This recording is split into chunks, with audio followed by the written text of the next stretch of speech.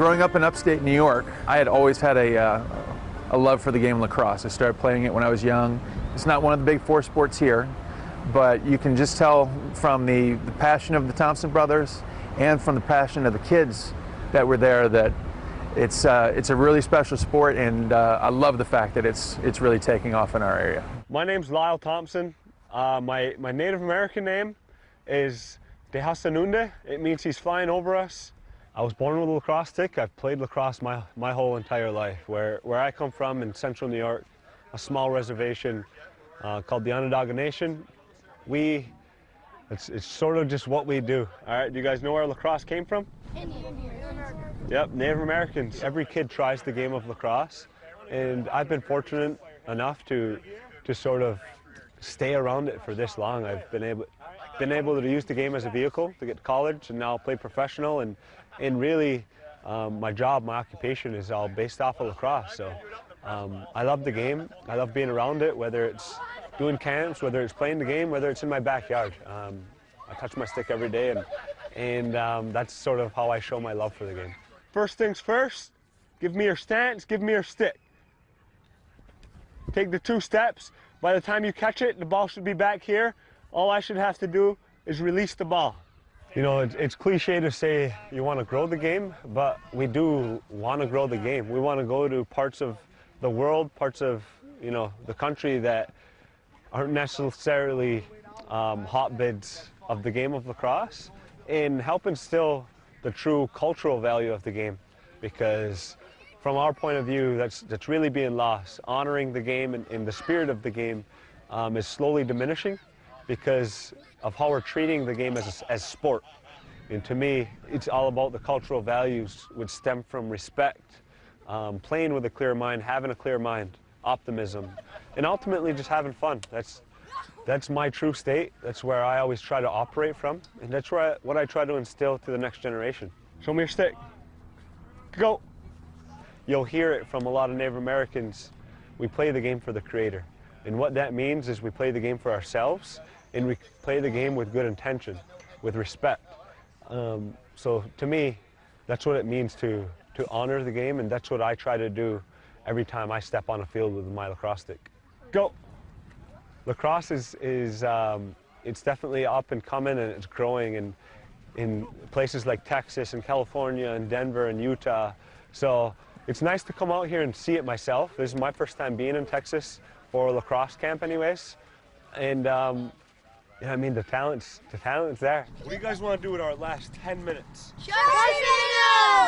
No, not Sharks. I think we did a good job with our first session. We had the younger kids full of energy, and I love that because it gives me energy. It gives me my own happiness inside. So I like to experience each age group and just enjoy it with them, because to me, that's where it starts to last. So we're out here at Sonora Park stocking some rainbow trout. Yeah, last year was my first time fishing for trout in Texas. I'm from up north, so it's a special opportunity for me when you actually can catch a trout in Texas. It's just a good way to get anglers introduced to something different. Anything exotic or that you don't see every day, it breaks up kind of the monotony of bass fishing that definitely happens sometimes. They love it, we see them, and sometimes we'll even see the same anglers from spot to spot. All right, on the board. Bigger than the lure. Tungsten jig booger, that's just a trout killer.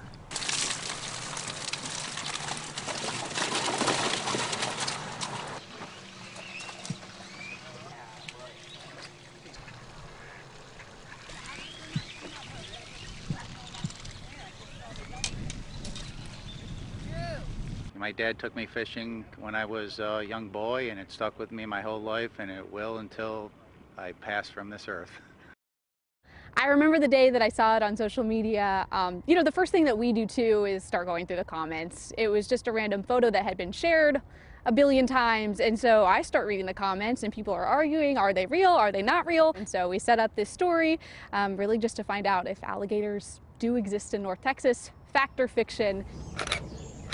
Once you see something you never seen before, I mean, you just get like this adrenaline rush. Jimmy Martin is a local Dallas-Fort Worth wildlife photographer. He's captured it all: birds, snakes, deer. But one of his recent posts got a whole lot of attention. Yeah, it immediately just took off when I posted it online. It just blew up. Some people, you know, tell me like, I photoshopped them here.